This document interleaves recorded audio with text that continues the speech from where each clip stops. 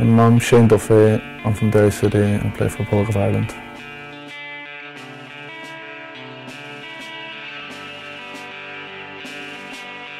Great year, I think. Obviously I've had a lot of highs and lows in between and it's been a great learning curve, but yeah, I'm thriving off being involved and getting my chance at the minute and hopefully I can continue.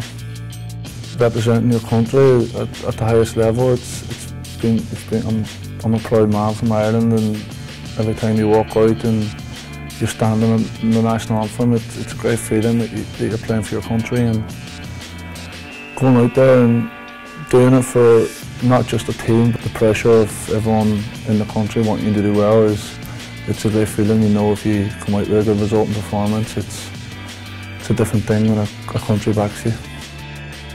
You can say, everyone usually says it about the Irish, and there actually isn't fans like it anywhere else in the world, and we love it. Like, especially now we know how big this game is on Friday night, and if we can get everyone there and how we had it against Germany's and the Bosnia, the atmospheres like that, it drives you through, and they've been great nights at the Aviva so far, and we just want another good one.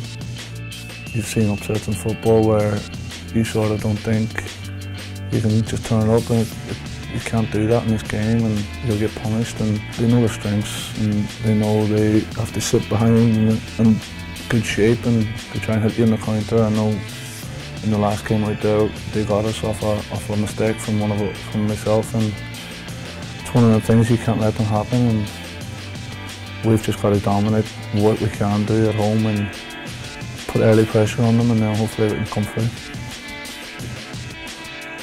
With the Wales game, Wales had to push hard until they got the result, and it's going to be the same with us, and we've got to start well and then deal with that game, and then all works out well, it will be a big huge one on Monday.